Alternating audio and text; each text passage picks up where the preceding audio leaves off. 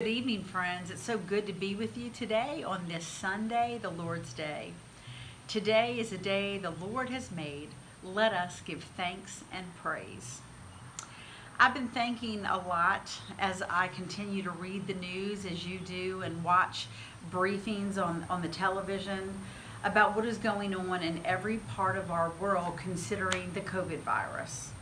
But it also reminded me of some words that our Lord spoke as he entered Jerusalem for the very last time during Holy Week, during a week of Passover. You may remember that he went to the temple once he arrived there. And when he saw what was going on, he started turning over tables. It was a righteous anger that he was feeling, this righteous place inside him that had to correct a situation that was not becoming of the Lord. You see, there were people called money changers and seers, those people who sat and collected money from people coming to the temple to offer their sacrifice for their sins. And it seems that Jesus noticed the dishonesty going on, that there were people that were heightening the cost for these live animals to be sacrificed. Just think about it like this, about how many people have you seen, especially on the internet, that when you go to order hand sanitizer, the price is about quadrupled what it usually is. Well, that's what Jesus was seeing in this situation. Mostly these poor people were entering into this place of worship, trying to seek God's forgiveness and extend his mercy to them.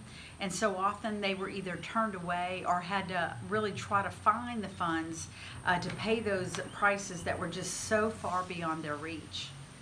And you might remember also that after he turned those tables over, these are the words he spoke. And these words are actually from the great prophet Isaiah. Jesus said, "My house shall be called a house of prayer, a house of prayer for all nations."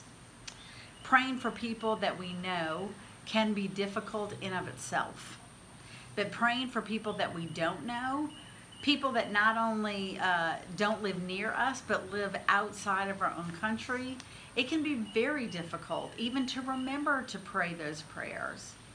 And so today, as I reflect on those words of Jesus, I want us to think about what country, what nation, what peoples, what group that we can be praying for right now and should be praying for right now. Choose a particular nation or country, and along with, of course, praying for protection from this COVID virus. You know, we have to remember that there are a lot of other difficulties that they face day in and day out. Some are suffering from famine.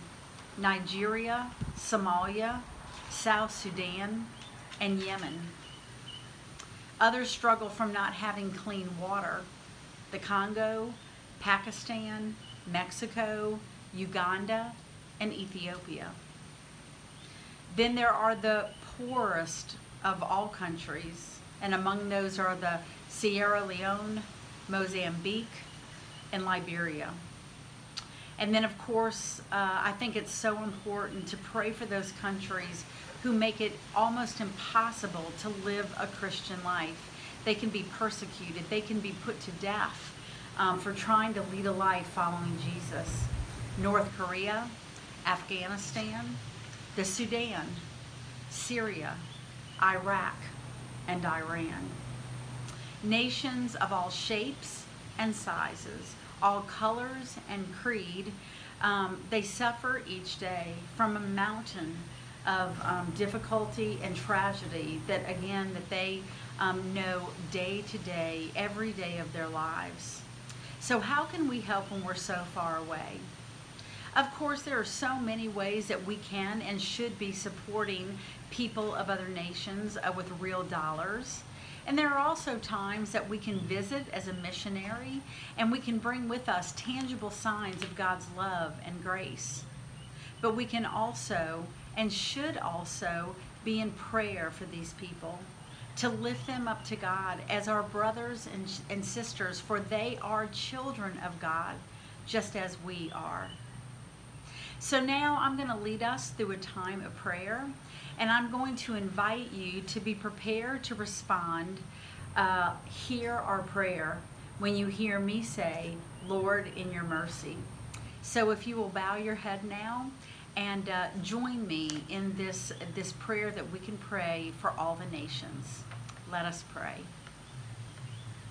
Lord, we pray for the hungry, the poor, the neglected all over the world, that their cries for daily bread may inspire works of compassion and mercy among those to whom much has been given. Lord, in your mercy, hear our prayer. We pray for schools and centers of learning throughout the world, for those who lack access to basic education, and for the light of knowledge to blossom and shine in the lives of all God's people. Lord, in your mercy, hear our prayer. We pray for the health of women, children, and families around the world, especially for an end to maternal and child mortality, that in building healthy families, all God's people may be empowered to strengthen their communities and repair the breaches which divide nations and peoples. Lord, in your mercy, hear our prayer.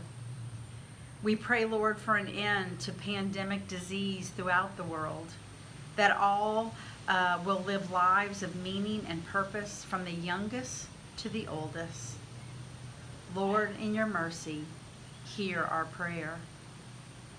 Oh God, we pray for an end to the waste and desecration of God's creation, for access to the fruits of creation to be shared equally among all people, and for communities and nations to find sustenance in healthy food and clean water.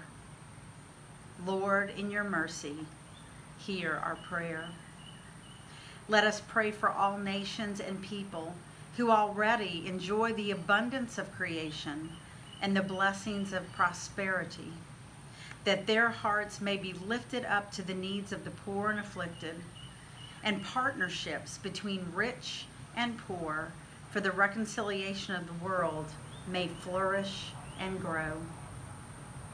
Lord, in your mercy, hear our prayer.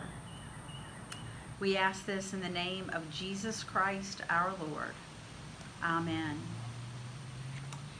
Thank you for joining with me and praying with me. I hope that you will continue this practice, not just for tonight, not just for tomorrow, but keeping all people, all of God's people, in your prayer every single day. Thank you for spending this time with me, and I look forward to seeing you again tomorrow. God bless.